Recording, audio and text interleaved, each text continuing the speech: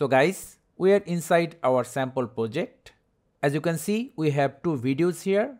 Suppose the left video runs for 2 seconds and then freeze. After that, we want the second video to play.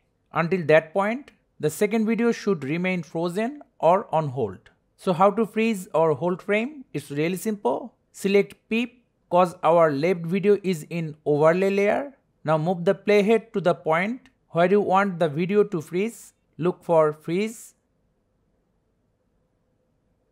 By default, the freeze duration is 3 seconds, but we can tap, hold, drag the edge button to control the duration of the freeze part. Also, as you can see, we cannot go over 3 seconds.